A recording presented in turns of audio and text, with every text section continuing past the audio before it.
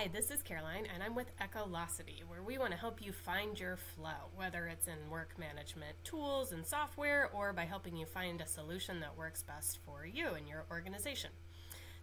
Today I'm going to be focusing on Microsoft Planner.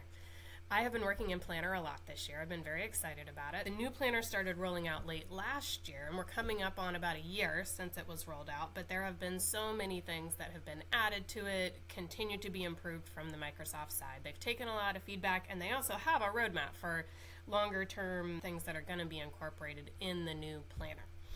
One question I do get a lot, though, that I wanted to highlight is basic versus premium plans within an organization. So let me get the view of Planner up for us and take a look here at Planner itself within Teams. I may be at an organization where there's a mix, that some people only have access to basic plans in Planner and some people are using premium plans. What does that look like within an organization when you've got both? The big question for a lot of people is, we know that premium's great, we don't necessarily need everyone on it though, because it is some additional licensing. What's the experience like for a basic user accessing a premium plan? So let's take a look at that for today. Just as a reminder, I'm looking here at my Planner in Teams as a basic user. So I'm going to see all the capabilities that I'm used to, my day, my tasks, my plans. I went into detail on these views in some previous videos if you want to check them out. And now I'm looking at an example of just a basic plan. Just as a reminder what this even looks like, we've got a standard set of columns for a basic plan, all the key information you're going to need, but there's some limitations on what you can do. You can't reorder these columns, you can't move them around. You can't add any new columns, although you do have some flexibility with adding things like labels, that you can adjust different labels, add those to a task to make it as useful as possible for your folks. When you open up the actual task view here, you can see all of these fields, and you can also see some things like for progress, you've got 3 choices. You have a standard set of things. For priority, you have 4 choices. You've got a standard set of things, and this is something you don't have the ability as a basic user to change. You can use this out of the box version of things. You also can add notes and descriptions. You can add checklist items if you want to be tracking progress as you go through, and then you'll start seeing this countdown of how many of the checklist items within a task have you done. You can add attachments and you can leave comments. One thing to note here about comments, these are very straight, simple comments. You cannot at somebody and tag them. You can't do a comment that tells and gives someone a notification that they're receiving a comment. You can just do these simple comments like I've already done down here and see the history of those comments. And that will update right away. You've also got these other views. I'm looking now at the grid view, and I've chosen add buckets, which is something else you can adjust from plan as a basic user. I've added buckets that are essentially around phases because I found that useful. If I wanted to add an additional bucket, I could add that here. So there's a little bit of customization here too, even for a basic user on a basic plan.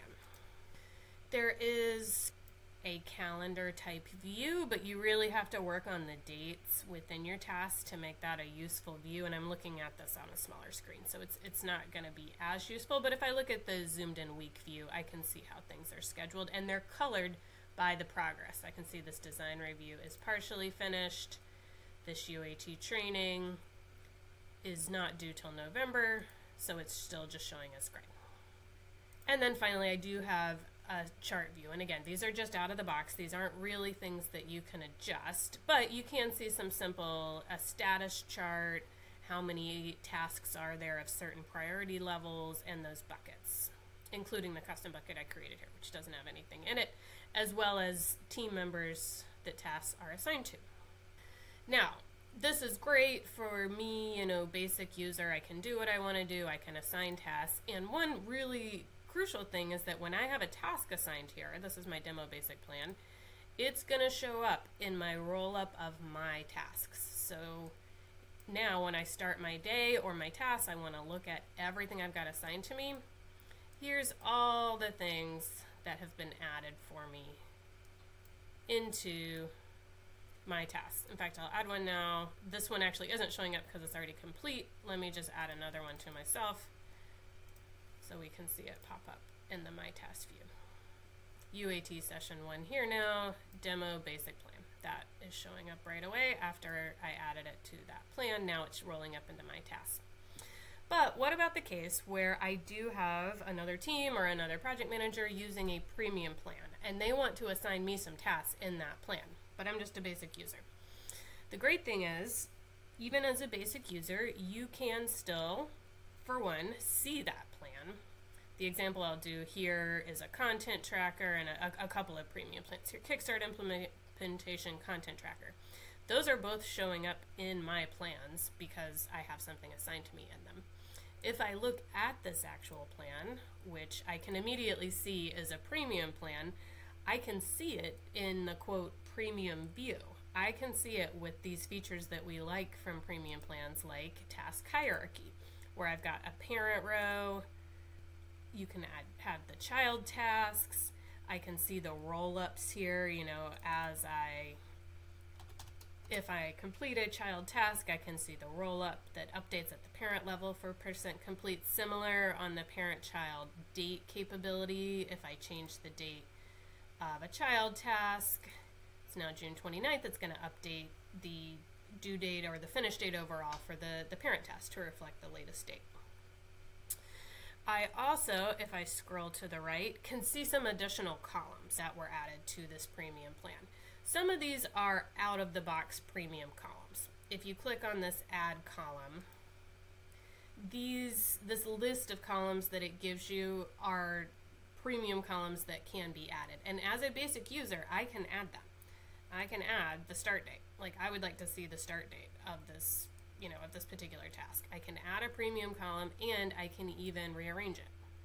I would like to see this start date over by, if I can get it to go, just a sec. There we go. I'm going to move it on over here by my finish date because I find that useful. So, basic user. It's actually telling me up here. I didn't point that out, but because I'm a basic user, it's going to give me this message about basic access. I can add premium columns and I can rearrange them. The thing I cannot do is create any kind of custom column. When I click on add column, the only choices I get are this set of columns that are considered premium. I've got a better example on this other plan where there's actually several custom columns that were added by someone with a premium license. So this is like a content tracker for like a marketing department, and they wanted to add some custom columns to show the type of content. So they created a column, called it content type. They created one called reference URL. They created a primary channel column. As a basic user, I can hide that column if I don't want to see it. But I cannot add a custom column of my own. I also can add it back, which is essentially unhiding it. That's a custom column that someone else created, this primary channel. So I can see it, I can hide it, I can unhide it, but I can't actually create any additional custom columns. The other limitation you'll notice pretty quickly if you're interacting as a basic user with premium plans, when you click into the actual task details, you can only edit some of these fields. You can edit the standard fields, kind of the ones you're used to from the basic plan. I can add another assignee to the task or change the assignee. I can add a label. I can do a custom label the same way that I could on basic plans. I can add just a general note. I can adjust the dates. All of these that are in white, I can edit as a basic user, and I can add a checklist. However, when I get down to these premium columns and these custom columns, I don't have the ability to edit these. I can't update this custom column of effort completed, remaining, or total. I can't update these custom fields. Someone else who created this plan and is maintaining it is the one who is able to click into and edit these custom fields. I cannot add a dependency. This is grayed out. If I was a premium user, I would be able to just click on this. It would not be grayed out. I can open an attachment, add an attachment. I can even edit or remove an attachment still as a basic user. And then something that I cannot do in a basic plan, but is a really great capability, is I can actually open a channel conversation about this task, and it's going to tie directly to this task, not just the plan, but the specific task. So I can click on open in channel. It's going to take me to the team channel that this particular plan is associated with, that team group. So it sort of switched over to this team, my Microsoft practice. I still have my task open here. And now I've got this button that says task conversation. When I click on that, I'll actually get a conversation related to this task. If there's already a conversation, you can access it and, you know, put in another comment and see the history of the task conversation. I'll put it here. I can tag someone, like my colleague, and send. And now this is actually, I can see it here from the task view, but if I come back out to this channel within this Microsoft team, here's this whole conversation related directly to this task. So that's a really exciting capability that even as a basic user I can do. I can start a channel post conversation about a specific task, or I can update one that's already going on. So coming back to the Planner app in Teams, just a reminder that anyone in your organization really has basic access to Planner as long as they have access to Teams. They can come in Teams, they can do the plus sign to add an app to get this Planner app, and they will get this same view, be able to see my day, my tasks, my plans. They'll be able to pin plans, they'll be able to do these other basic capability things we looked at, as well as these things on any premium plans that they have tasks assigned to them. They also can create new plans, but they'll see a view like this where they only have the option to add a basic plan. Premium licensing is going to get some different options for adding premium plans, and I'll probably do another more detailed video on that in the future, because that is a piece that has been changing a little bit as new features have been rolled out. But coming back to my slide, just a quick overview. What can basic users do in premium plans in Microsoft Planner in Teams? They can view the task hierarchy in predecessors, which is another way of saying they can view a premium plan in its full structure, as we saw. They can view premium columns and custom columns that have been created by premium users.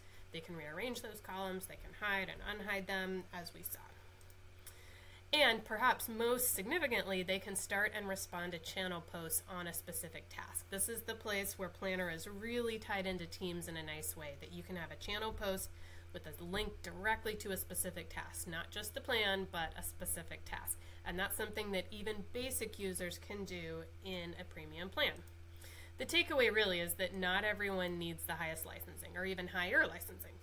Even those with basic access, those who have access to Teams, will be able to see plans in Planner, both basic and premium. They'll be able to update key fields, and they'll be able to respond to channel posts on specific tasks. We're very excited about this capability, and I wanted to make it a little more clear for those organizations, which is probably a lot of you, that are going to have both basic users and premium users within Microsoft Planner. Stay tuned, watch this space, because there are even more updates and features we expect to see rolled out in the next month, probably even in the next 6 months according to the Microsoft roadmap. So we'll make some more videos. Throw any questions or comments you have in the comments on YouTube, anything else you'd like to see. And it was great to talk to you. Thanks.